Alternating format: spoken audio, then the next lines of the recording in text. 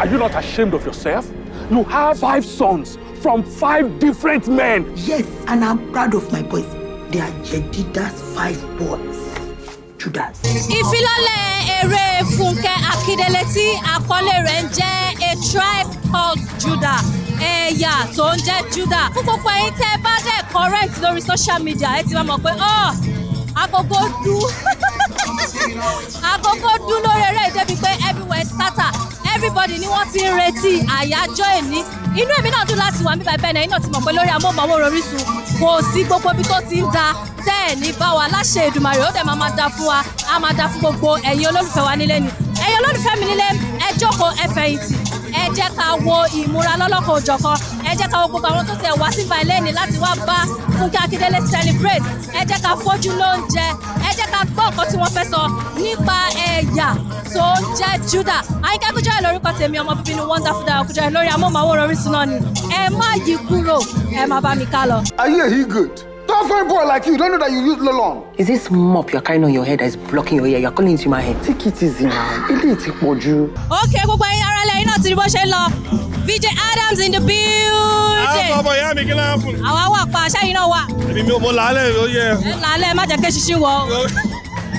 Èṣe ò lè kó wọ. Ẹ bá mi kí gbogbo àwọn olólùfẹ́ VJ Adams. Ẹ̀yin tèmi kí lápò ògoloto ìdíròkọ ìyànà school Ọbalinde Èjìgbò gbogbo ìsọlọ worldwide. Ìpínlẹ̀ wa wà ẹ̀dárúkọ bí táwa. Àwa lẹ́kọ̀ọ́ àwa ní IMAX Fúnkẹ́ Akíndélé A Tribe Called Judah. Ọmọ pé Fúnkẹ́ Akíndélé yàn pàtàkì ní Fúnkẹ́. VJ Adams, ìgbà tẹ́tẹ̀ kọ́kọ́ gbọ́ kìnìún ẹ̀yà Judah. Kí lẹ rò? Family. Mo gbọ́ family business ló máa jẹ́. Àwọn ọmọ burúkú kan máa wà láàrin wọn, ọmọ ògbó set up yẹn. But tó máa ń dùn mọ́ mi nínú pẹ̀lú movie Fúnkẹ́ ni pé gbogbo actor tó bá wò ní movie yẹn wọ́n ṣe pàtàkì. Kò sí focus lórí èèyàn kan nìkan. So mo mọ̀ pé eléyìí gbogbo actors bá rí inú ẹ̀ wà á rántí wọn tó máa wò tán. This kind of operation will be operation where person dey go with ordinary eye. Our better weapon. Shino, no gun. Gbogbo olólùfẹ́ mi nílé ó ṣì ń tẹ̀síwájú, mo wà pẹ̀lú ìkan lára àwọn tí wọ́n kópa nínú eré tí à ń ṣe ìfilọ́lẹ̀ lénìí. Ṣàlàáfíà ni mo bá yín. Àlàáfíà lẹ bá mi o. Ẹ bá mi dárúkọ yín fún aráalé. Orúkọ mi ni Tóbi Mákindé. Tóbi Mákindé, okay, ẹ mú wa rìnrìn àjò ní ráńpẹ́. Okay. Ẹ̀yà àwọn Judah. Okay. Ẹ̀yà Judah jẹ́ fíìmù tó jẹ́ pé mo wà part of the script development. So ìgbà tá à ń ṣe script development, mo rí pé this is a wonderful, unique story.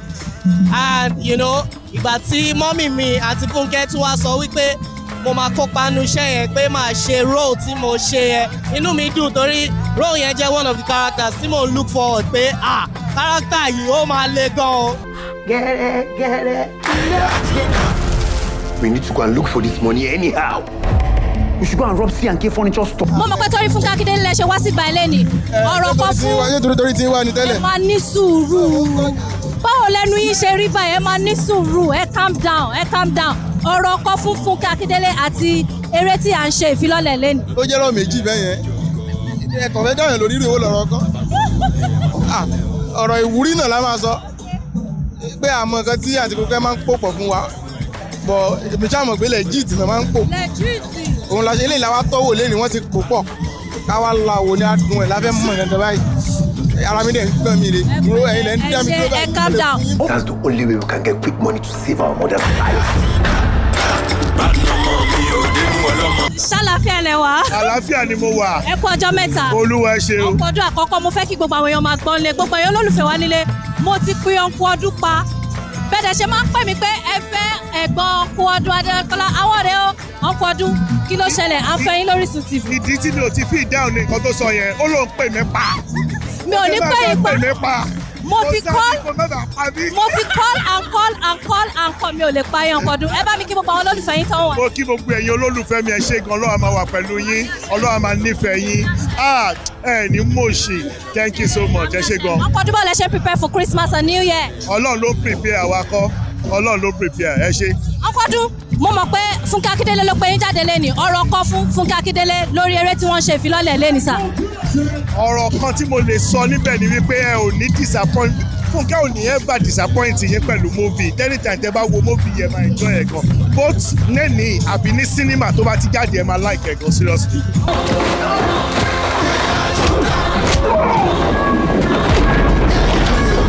Gbogbo ayé tèmi ló ṣì ń tẹ̀síwájú lọ́wọ́lọ́wọ́ báyìí mo wà pẹ̀lú ìlú mọ̀ọ́ká Fathia Balógun vampire ni wọ́n ẹ má fọ̀ ṣàlàfíà mo bá yín mà. A dúpẹ́ f'Ọlọ́run. Mo nífẹ̀ẹ́ bẹ ṣe múra. Thank you so much.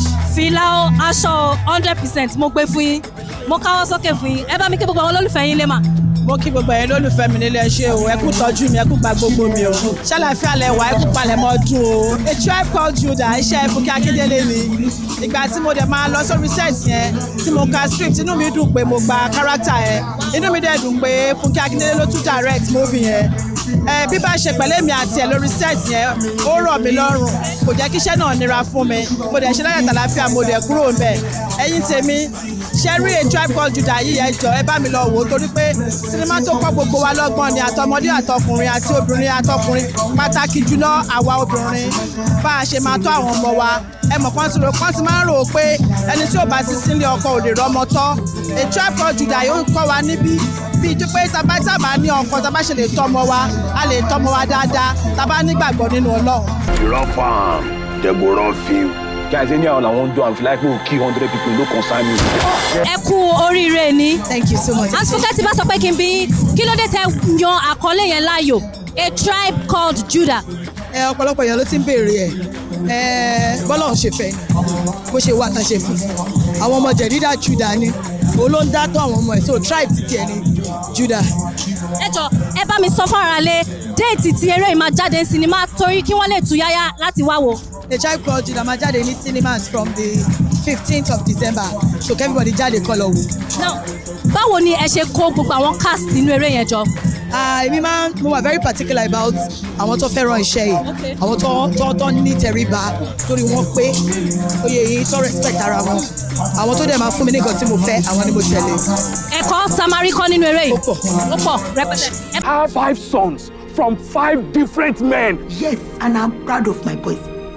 Ẹ̀yà tó ń jẹ́ Judah ẹ ti rí bí ìfilọ́lẹ̀ ṣe lọ ẹ ti rí àwọn èèyàn bó ṣe túyáyá bí wọ́n ṣe túyáyá wá ṣe àjọyọ̀ yìí pẹ̀lú Fúnkẹ́ Akíndélé wọ́n dẹ̀ lérò pé ẹ̀yin náà dẹ̀ tún ti mú date tí a máa gbé eré yìí sí sinimá ẹ ti gbọ́ lẹ́nu Fúnkẹ́ Akíndélé herself gbogbo ẹ lólùfẹ́ mi lé ẹ tú jáde ẹ túyáyá kẹtúyáyá àsìkò ọdún làwà kérésì wọn à ń ta ọdún tuntun náà ń bọ̀ ẹ wo ẹ kó gbogbo àwọn olólùfẹ́ yín wá sí sinimá kí ẹ wá wo eré yìí ní ọjọ́ tó bá ti jáde mi ò fẹ́ kẹ́ miss out rárá èmi náà dẹ̀ wá fẹ́ àǹfààní kí n wípé a kú palẹ̀mọ́ ọdún láṣẹ Èdùmàrè á bá wa láyọ̀ á bá wa nínú àlàáfíà á níṣẹ́ nínú àárẹ̀ ẹ̀yin olólùfẹ́ mi nílé àníri jù báyìí lọ Àyìnkẹ́ Kújẹ́rẹ́ lórúkọ tèmi ọmọ bíbí ni Wonderful Dayo Kújẹ́rẹ́ ẹ lè tẹ̀lé mi lórí TikTok at Àyìnkẹ́ Dayo Kújẹ́rẹ́ lórí Facebook Àyìnkẹ́ Dayo Kújẹ́rẹ́ lórí IG at Àyìnkẹ́ Dayo Kújẹ́rẹ́ lórí Twitter at Tosi Kújẹ́rẹ́ kátúfàyà àti ìdùnnú pàdé ní ọjọ́ mi ọjọ́ rẹ̀ ó dàbọ̀. I have 5 sons from 5 different men. Yes, and I'm proud of my boys. They are Jedida's 5 boys. Judah's. If you talk to mommy anyhow, you go collect to. You want to attack me? No, sir. Are you a he-good? Tough boy like you, don't know that you use lolon. Is this mop you're carrying on your head that is blocking your ear? You're calling into my head. Take it easy now. It's you. Àfọwọ́mọ tí kú sóde. Gẹ́rẹ́. We need to go and look for this money anyhow. We should go and rob C&K furniture store. That's the only way we can get quick money to save our mother's life. This kind of operation will be operation where person they go with ordinary eye. Our cool better weapon. Shino, no gun.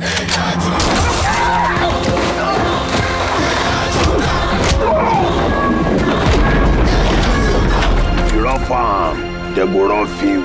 Guys, anyhow, I won't do. I'm like, we'll kill 100 people. No concern me. Action film.